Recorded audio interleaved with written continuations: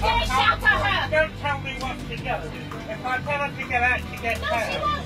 If you saw him, you don't really talk to her like that. Who the hell are you, you old tramp? I'm not really walking past her. Give her a chance. Don't tell me what to do. Shut up. Get back to your seat. Shut up. Get back to your seat. I hope somebody sits there, but I don't want to sit next to you.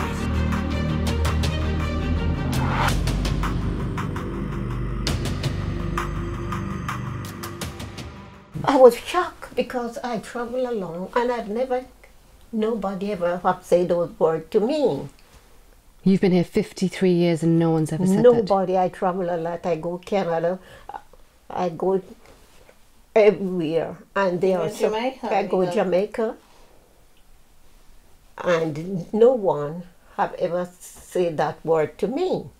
How does it make you feel inside when someone says that to you? I feel very low. Because he pay his fare to go on holiday, I pay mine. So why would he abuse me for that? Choose the color of my skin. Don't talk to me in a foreign language, you stupid ugly cow. I will carry on. You have to move this lady. Move this lady. I was really upset because at the beginning I had said to ask the Ryanair attendant he should be moved or taken off the plane, and nothing was done. Nothing was done.